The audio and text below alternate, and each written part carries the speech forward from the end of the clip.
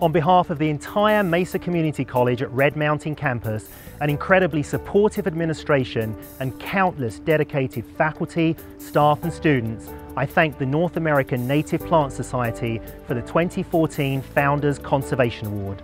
It's truly an honour to receive such an award that, and I quote, recognises an individual or group's extraordinary contribution to the conservation, protection or restoration of the native heritage or native flora of North America at the community, regional, provincial, national or continental level.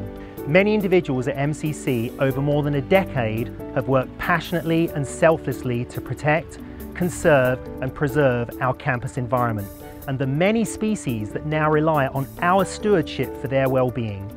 Our campus stands apart from many others with a firm commitment to the environment and an environmental ethic that's a deeply ingrained part of college life and is visible almost everywhere you look. This ethic pivots around the key principles of preservation, conservation of our unique Sonoran Desert, its flora and fauna, and how we use these rich biological resources as amazing outdoor living labs and classrooms. We host many community events and are regular hosts to groups of school children, so they may learn about and value the organisms with whom we share our environment. Now, if you can't come onto campus for a visit, then we can come to you with an active outreach program using our live animal and plant collections. We recognise that the young people of today will be the decision makers and leaders of tomorrow. By sharing with others the importance of our biological resources, we hope that they'll learn that today, more than ever, our well-being is dependent on the well-being of all the species around us. So join me for a short tour of the beautiful Mesa Community College at Red Mountain campus. See some of what we've achieved and meet some of the amazing organisms that call this their home. A cienega is a natural desert spring or marshy area found in the southwest deserts. Cienegas are critical wildlife habitat and provide vitally important ecosystem services, such as cleaning water and replenishing groundwater supplies. This is Datura wrightii, or the sacred Datura, and it's got these amazing large leaves, which is not characteristics of plants that you would expect to see in the desert. But it's related to potatoes and tomatoes. It's in the Solanaceae. But unlike potatoes and tomatoes, this is not a plant you're going to want to eat.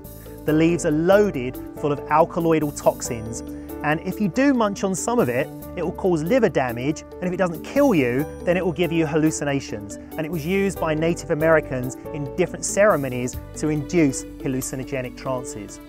But there are some insects that can feed on this plant. There's a moth and a beetle, and they seem immune from the alkaloidal toxins. And as you can see from this beautiful white flower, it attracts hawk moths at night that have enormous long proboscis that can reach down to the bottom of the flower. There is no plant more iconic of the Sonoran Desert than the saguaro cactus. And saguaro cacti is supremely adapted to the desert environment. They don't have leaves. In fact, their leaves are now modified into spines, which are the petioles on what you see on regular leaves. That way they don't lose water through their leaves. Their entire stem is one huge water storage tank. And after a huge rainstorm, a saguaro that's been in drought can take up to 200 gallons of water. The pleats in the stem enable the saguaro stem to expand and contract with water gain and water loss. It has a unique kind of photosynthesis that means that the tiny little pores in the stem, which open to allow carbon dioxide in to photosynthesize, they only open at night.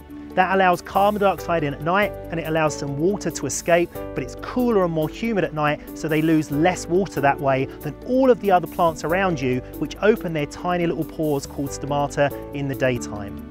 Now, where I'm standing on its roots, and in fact the roots are very shallow underground roots and spread away from the plant about as far as the plant is tall. And those very shallow roots enable it to catch the very little rainfall that might fall in a gentle rainstorm, whereas deeper roots, which it does have, can collect that deeper water underground. So what looks like a baby saguaro isn't a baby at all. This saguaro might be between 20 and 40 years old. Now, although they're difficult to age, we get an idea of their age simply by their height and where they're growing. So a saguaro without any arms that's still pretty tall might be up to 80 years old, and the very, very old ones might be 200 to 300 years old. Now this 20 to 40-year-old saguaro is growing underneath this creosote bush for very good reasons.